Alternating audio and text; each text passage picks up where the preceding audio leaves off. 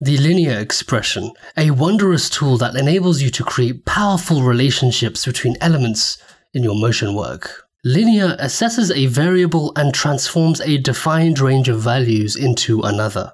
Here I have a speedometer that goes up to 180 miles per hour. I can drive this by putting in the actual speed and it will be represented accurately. And if I go up to 180 miles per hour and beyond, the dial will max out at 180, even though the speed goes beyond. And the same applies for 0. So if I go below 0, that dial is not going below. Let's see how we've done this. Look, boy. Here's a version of the composition with everything reset. So what do we do first? We need to find the angle at which this dial hits 0. That'll be minus 125 in my case. And same with 180. For me, that's 127. So now we have the angle at which it's 0 and the angle at which it's 180. So the next step is to create a speed slider. So we're going to have a slider control. I'm going to name this speed. Let's set this to 66 for now. And then we'll go to the rotation and we'll define that variable as S, okay?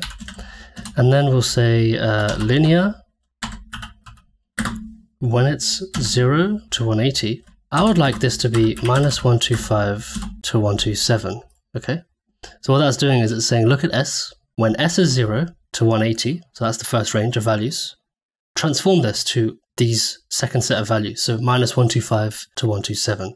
So what that does, immediately, that represents our dial accurately on this speedo. And I can change this up and down and you can see it's working now, okay?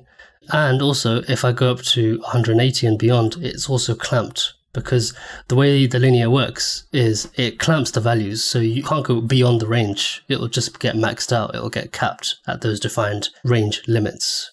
So that's linear. Now let's see how we can use it in some interesting ways.